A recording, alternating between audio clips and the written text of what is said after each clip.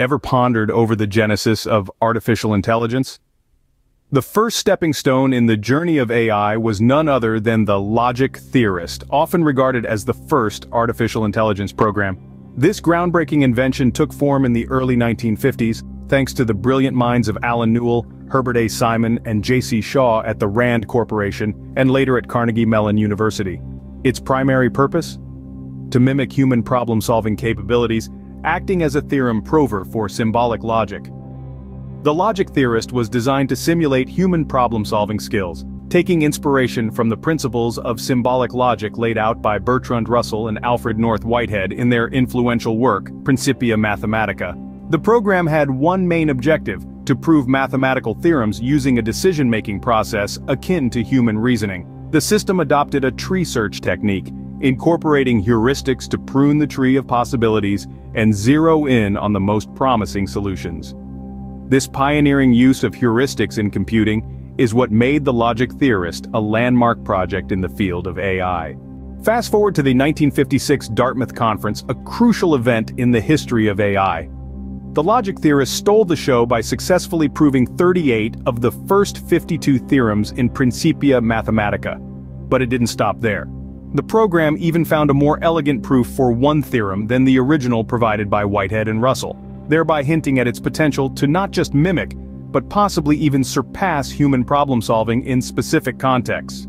The success of the Logic Theorist played a vital role in paving the way for future AI research and development. It influenced the design of subsequent AI programs and established a model for using heuristics and search techniques in problem-solving. Newell, Simon, and Shaw's work even led to the development of the general problem solver, another early AI system aimed at a broader range of problems beyond logic theorems. The concepts birthed in the Logic Theorist, especially its use of heuristics and decision trees, continue to be fundamental in AI applications today. These applications range from expert systems to machine learning and decision support systems. The Logic Theorist was not just a significant technical achievement, it was a proof of concept that machines could carry out tasks requiring mental agility and intelligence, influencing decades of AI research and development. So, the Logic Theorist, a product of the 1950s, was run on the JOHNNIAC computer, an early computer built by the Rand Corporation. Named after John von Neumann, a pioneer in early computing, JOHNNIAC was one of the few computers available during the 1950s that could handle such complex computational tasks. Despite its primitive nature by today's standards, with slow processing speeds and limited memory capacity, the JOHNNIAC was quite capable for its time. It used a form of memory known as delay line memory, which relied on sound waves in mercury, or pulses in tubes to store data. Quite different and less efficient than modern semiconductor memory, wouldn't you say?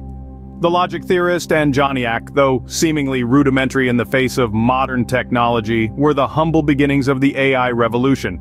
Their existence marked a significant moment in history, a moment that demonstrated the potential of machines to carry out tasks requiring intelligence and opened the door to the world of artificial intelligence that we know today.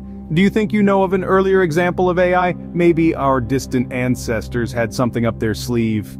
Jot it down in the comments and maybe you'll make a future video on it. Thank you, and remember to like and subscribe. Hit that bell thing too so I can bug you at work with more content.